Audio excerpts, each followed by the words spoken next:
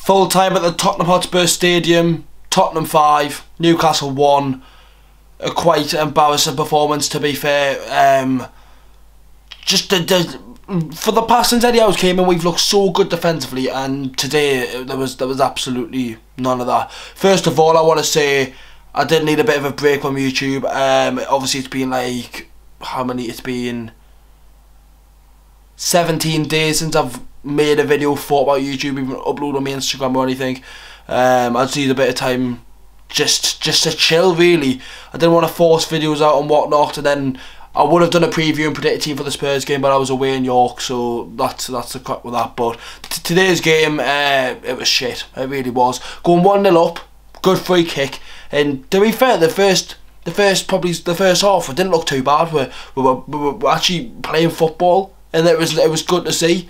But when you go up against the big boys, top 6, you've got to perform after you when you're winning. Because there's been many times this season where we lead against one of the top 6 or one of the big teams, it will crumble. Liverpool, Spurs, there'll be more games where we'll go 1-0 up and we'll just completely bottle Spurs away at home, take over day. There's been so many times where we've went 1-0 up and just looked panicky. And defensively, but what about Fabian Shaw giving him a new contract? And then now fans are saying we shouldn't give him a new contract after the way he performed in that second half. I didn't even think the Spurs really performed in the second half, apart from they took their chances. We didn't really have a chance, but they just didn't. They just had the better chances, and they were consistent, scored the goals, and that's what happens. Like, did Spurs really deserve to win that game 5-1? No.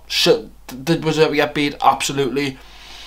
It's just one of them. Obviously, we've got now 4 days to prepare for Wolves. We've got Monday, Tuesday, Wednesday, Thursday, and we need a big turnaround. Obviously, it's been a while since we've been at St James's Park.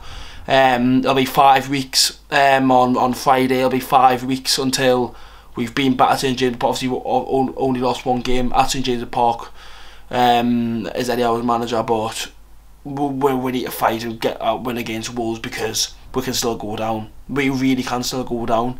Got a big game on Wednesday night, Everton Burnley. It's absolutely massive. Like, if Burnley get a win, we're 6 points above the relegation zone. Burnley pick up 2 wins, we lose 2 games, we're on the same points as Burnley. Football can change so easily, and we can't get dragged into it. So tough one to take. 5-1 Tottenham, fair play, and we'll move on. And don't worry, lads, videos are coming back to normal now for the rest of the season. No more breaks, have me time off, time to smash them all out again. See you the next one, boys. Have a good one. I'll see you all for the Wolves preview, probably on Wednesday.